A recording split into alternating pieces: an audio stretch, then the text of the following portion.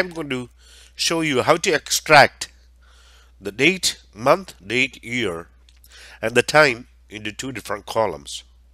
So I have, this is a month first, then the date, then the year.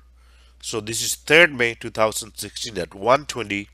How can we do that? So the easiest way is just copy this and paste it here, same thing. And now we can format it.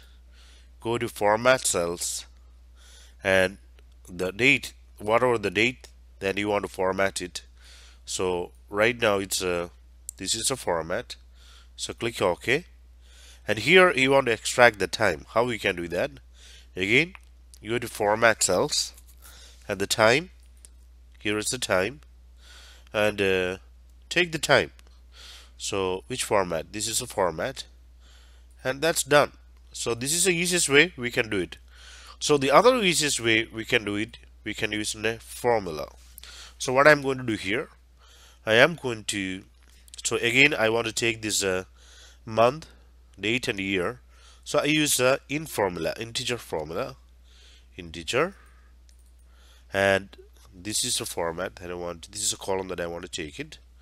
So this is we got it, 3rd May 2016, and there's a time also, and we can customize it here. So you want to take only the month, date and year. So you did that, and then double click it. So you got it.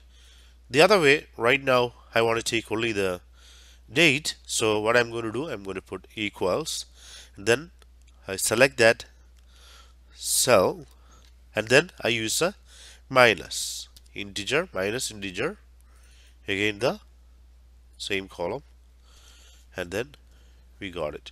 So again we need to format it. Format, I want to get what? The time format. Where's the time format?